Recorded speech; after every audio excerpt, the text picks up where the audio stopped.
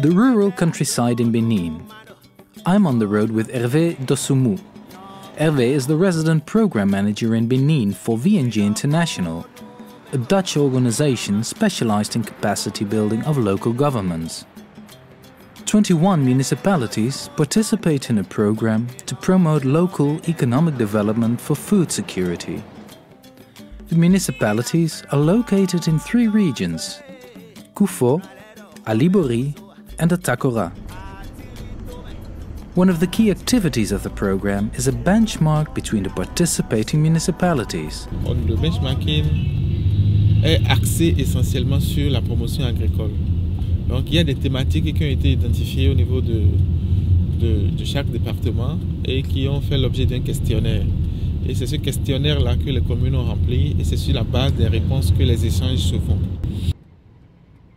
The food security project in Benin is part of a large program called LGCP, the Local Government Capacity Program. Le programme LGCP, ce qui est l'abréviation anglaise du programme pour le renforcement des capacités des gouvernements locaux, est un programme qui est mis en œuvre par VNG International à part du ministère des Affaires étrangères des Pays-Bas. The program runs from 2012 to 2016 in 9 different countries and concentrates on 4 priority themes set by the Dutch Ministry of Foreign Affairs. One of them is food security. En 2011, le gouvernement béninois a lancé le plan stratégique pour la relance du secteur agricole. Les communes et les municipalités béninoises sont mentionnées et expectées au Bénin pour créer des conditions favorables au développement économique local et surtout pour promouvoir mieux le secteur agricole. On supporte les communes au Bénin pour mieux répondre à ces attentes du gouvernement béninois, pour mieux créer des conditions favorables au développement économique local. In Benin, the program started in September of 2012 and is primarily focused on improvement of the functioning of the agricultural sector. As the resident program manager, Hervé has been present from the start. Au Bénin, le secteur porteur, c'est l'agriculture. Et dans les politiques nationales de développement, on met l'accent sur l'agriculture. Au niveau local aussi, on met l'accent sur l'agriculture. Mais lorsqu'on est avec les communes, on ne voit pas concrètement l'impact que les communes ont dans la promotion du secteur agricole. Within the framework of the program, the benchmark runs between the 21 participating municipalities.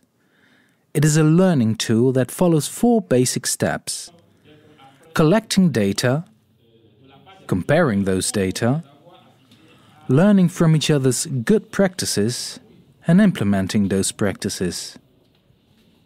The essence is the comparison of performance indicators with similar organizations and learning from the good practices of others. Together, the 4 phases help a municipality improve their standard of service. Our benchmarking exercises start with collecting data on the basis of the needs for information by the council or the central government, or for management information by the municipal leadership. It means that they determine what the indicators are going to be. The outcome of the collection stage is a website online in which municipalities can enter data and that does the analysis of these data. At the start of the benchmark in October 2012, it took some time to convince the municipalities that the benchmark would be a good tool for them. Les communes étaient réticentes parce qu'elles pensaient qu'on voulait faire un classement pour dire telle commune est performante, telle commune travaille mieux que celle-ci, que l'autre. Donc, lorsqu'on a fait les analyses au niveau, lors du 2e atelier, certaines communes ont été surprises de voir qu'à côté d'elles, il y avait des choses qui se faisaient dont elles auraient pu s'inspirer pour améliorer le travail qu'elles font quotidiennement. To make sure the enthusiasm and understanding achieved this way isn't lost in the future, the involvement of ANCB, the National Association of Municipalities in Benin, is important. The ANCB actively participates in the benchmark process so that it can capitalize on the shared experiences and results and make these available to all Beninese municipalities by serving as a platform for them. Dans la sous-région, disons, même en Afrique francophone, c'est le Bénin qui sert d'expérience pilote pour la promotion de cet outil-là. Le benchmarking ne se fait pas dans toutes les communes. C'est pour ça que la NCB est dedans. Donc nous, sur la base des résultats qu'on aura, nous, on pourra, disons, informer toutes les communes, faire partager les expériences de certaines communes vers les autres qui n'ont pas pu faire l'expérience. Once data have been gathered, the second phase of the benchmark starts, the stage of comparing the data. We feel the most important thing in the comparison stage is to really empower the users, so it's the users who select what they want to compare against and with whom they want to compare themselves. And we've got an online comparison system for that. The product there is that the graphs and the scores on indicators, all of the participating municipalities can see them. In March 2013, a workshop took place in each of the 3 departments to compare and discuss the data gathered since October. Lorsque chaque commune remplit le questionnaire est mis en ligne et les résultats sont produits. Et ces résultats-là servent de base pour l'organisation de l'atelier. Et lors des ateliers, chaque commune a la parole pour présenter ses résultats et pour surtout présenter les processus qui ont conduit à l'obtention de ces résultats-là. Et c'est de l'analyse des interventions de chaque commune qu'on arrive à tirer les bonnes leçons qui peuvent servir d'exemple pour les autres communes.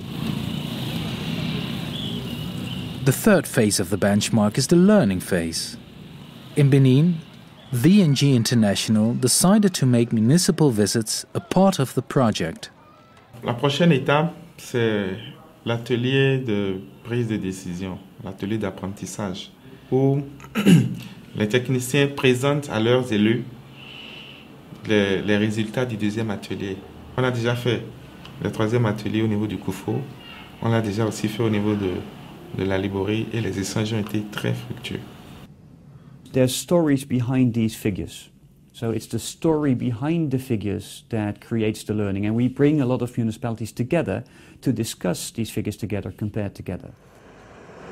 Such a story behind the figures is the experience of the municipality of Gogounou in the department of Alibori. C'est un graphique qui présente les résultats pour un indicateur, le nombre d'infrastructures qui ont été construites au niveau de chaque commune.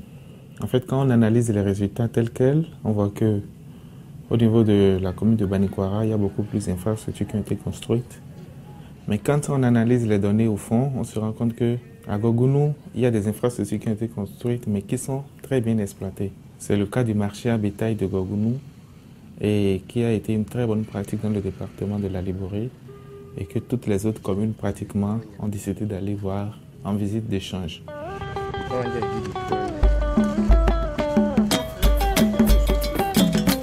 The municipality of Gogounou has been successful in professionalizing the performance of the local cattle market. I have an appointment with the mayor of Gogounou.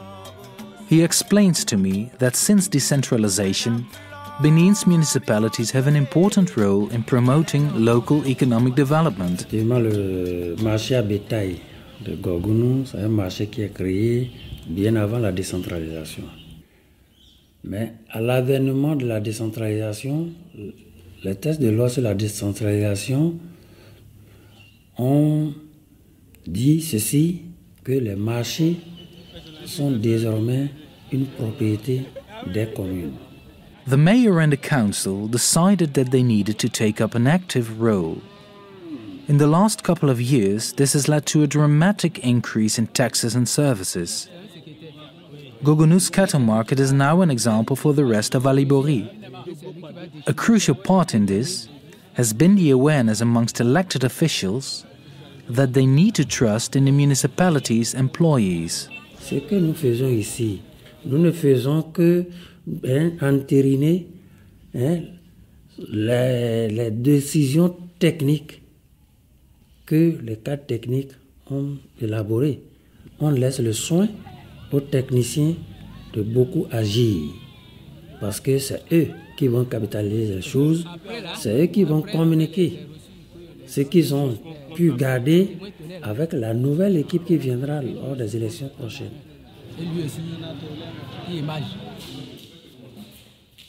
The municipality of Malanville, at the border with Niger, is struggling to get the functioning of their cotton market on a higher level.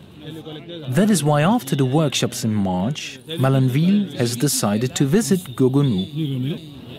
Et actuellement encore là, on est en train de regarder si on peut trouver de l'appui pour qu'ils nous créent des enclos là-bas, les bêtes achetées là. Maintenant, comment vous arrivez à gérer la question sécuritaire? Parce qu'un endroit où cohabitent les animaux et les hommes, les éleveurs, les trucs, est-ce qu'il n'y a pas des questions de sécurité? Pour les motos, même les motos, on a des taxes sur les motos, toutes les motos qui sont là. Une moto rentrée ici à 50 francs, c'est au profit du marché. Donc les gendarmes viennent pour vraiment la sécurité. Parce qu'un voleur, quand il voit le gendarme, s'il voulait commettre un forfait, je pense qu'il se réserve de le faire, de le commettre. In the case of Dogbo, in the Couffo department, it turns out the municipality is doing particularly well in supporting its farming population by supplying selected palm plants. The municipality helps its farmers by pre-financing the purchase of seeds.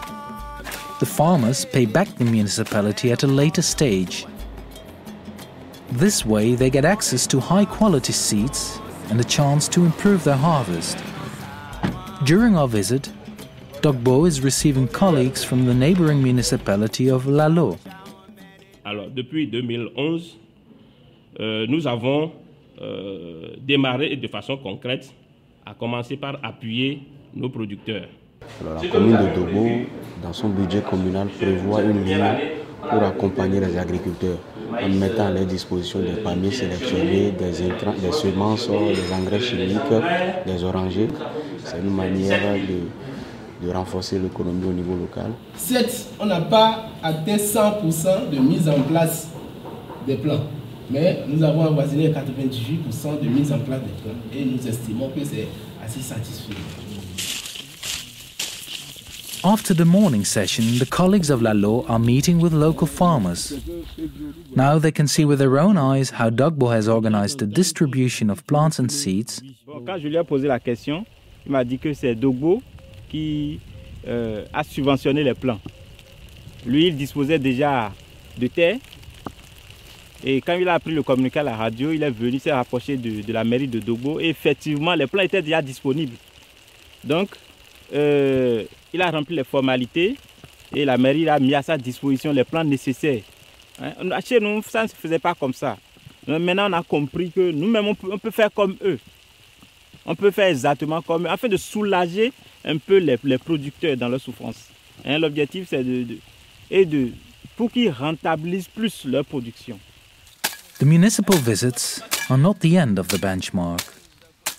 The challenge now is to make sure that the best practices that the municipalities have learned from each other are put into practice. That is why the last stage, the stage of improvement, is essential. The fourth and final stage is the implementation of recommendations, how to actually raise the performance, doing something, implement what you have learned, create networks, that comparisons can be taken into the practical work, learn from your colleagues on the job. Le processus n'est pas encore terminé, le processus est toujours en cours.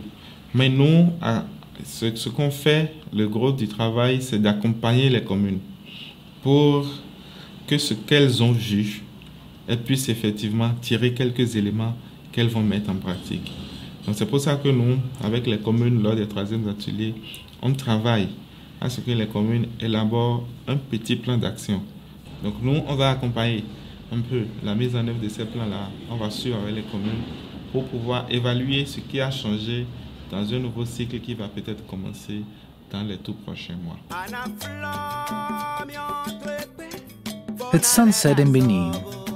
Farmers are returning home from their fields.